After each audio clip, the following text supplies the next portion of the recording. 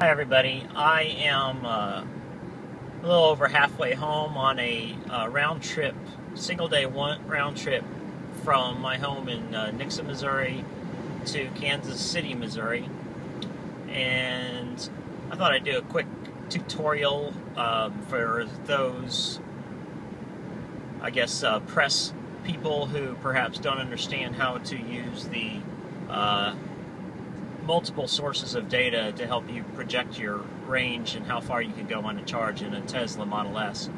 What I'm showing here on the screen is the dash display, and you can set the range to ideal, which is not very helpful, honestly. I think in most situations that's if you're going a steady 55 miles an hour. That's the 300-mile advertised range that Tesla gave everybody when they were first marketing the vehicle, and that's real nice, but you know, it's not very realistic for most people's real-world driving.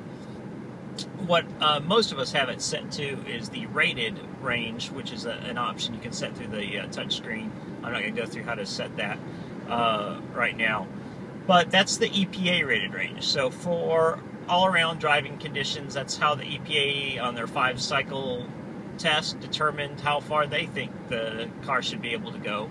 And that is actually probably pretty useful for most types of mixed driving. And I will be doing a little bit of city and slow speed rural driving today, and I did some while I was in Kansas City. But the majority of my trip is up and down hilly roads rated between 60 and 70 miles per hour. And so my energy use goes up and down, plus there's some significant crosswinds and some elevation gain on my trip home. So I really need something a little bit more accurate to help me decide if I'm going to make it home. So what I'm looking at here is the rated range, and that, like I said, that's nice to know.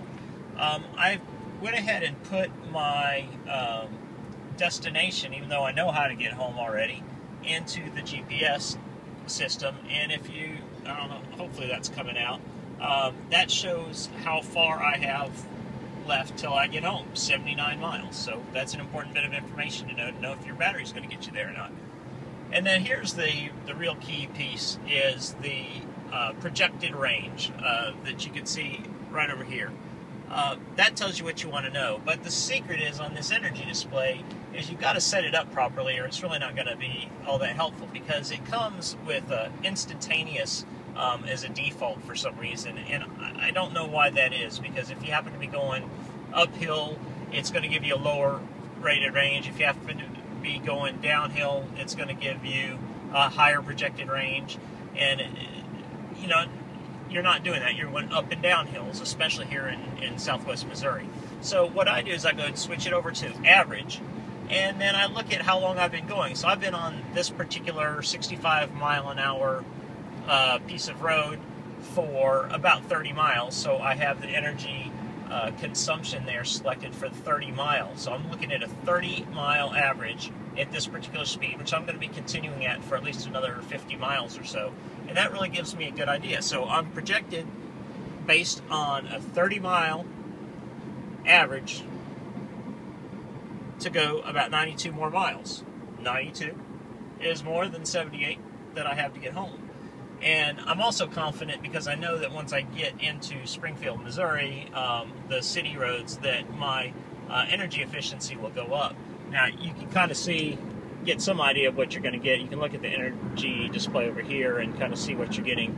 I'm getting 323 watt-hours per mile on this trip home, which is dramatically more than my trip up to Kansas City this morning, when I averaged right at 275 watt-hours per mile. And I think that's because the winds have really picked up this afternoon, and there is some elevation gain between Kansas City and home. So it's important that I be able to keep a fairly close eye on my projected range and compare it to my total distance home to make sure that I'm going to be safe, and I can adjust my speed as necessary to make sure that I make it. And I think anyone smart enough to write for the New York Times should be able to figure that sort of thing out.